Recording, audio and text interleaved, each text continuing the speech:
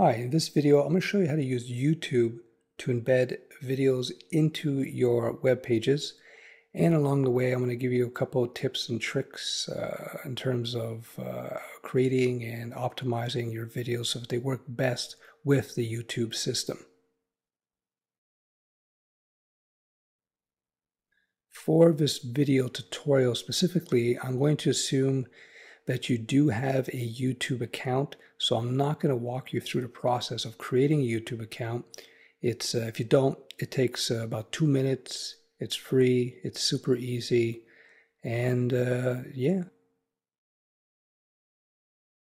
Before I jump right into the demo of actually uploading a video and then embedding it into a web page, I just want to cover a couple of quick points. First of all, the pros and the cons of using YouTube to embed video in your pages. And I'm just going to read it right off here with some extra comments.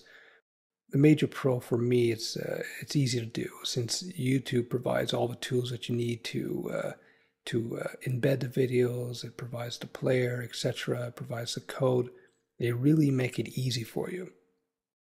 One advantage that a lot of people probably don't consider is the fact that when you use videos embedded from YouTube, you don't have to pay for that video bandwidth. This may not be a major issue for you, but you know, if you start getting popular videos, it can get pretty expensive, and it could really it could slow down your servers. So that's one advantage that I thought it was worth mentioning.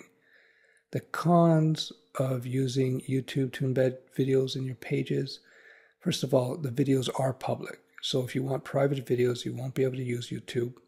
And one last thing, you're going to notice that when you do have YouTube fed videos on your site, there's going to be a little bit of YouTube branding overlaid in the bottom right hand corner.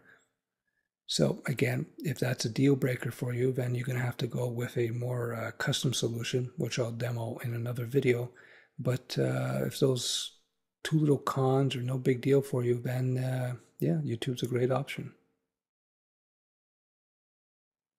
One last thing before I demo the upload and etc.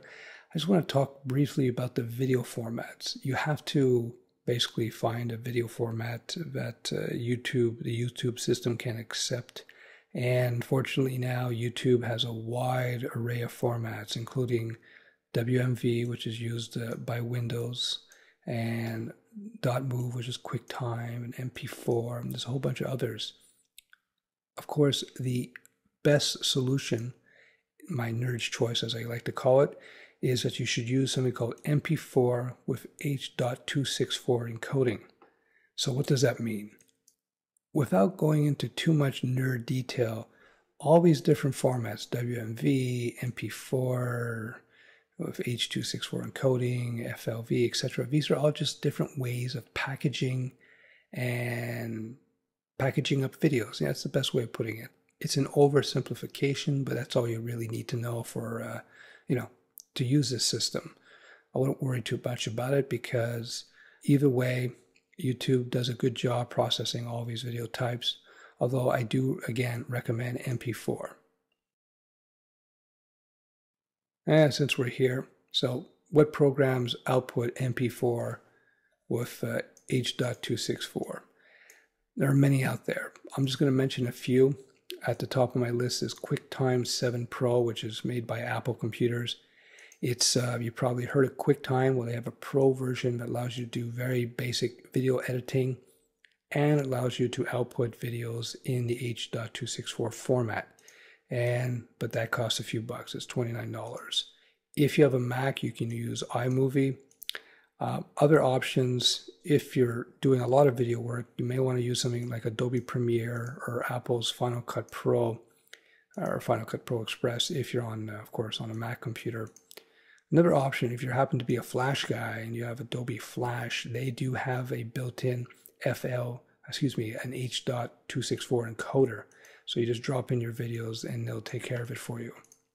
If you don't have any of these more expensive solutions, I would recommend QuickTime 7 Pro.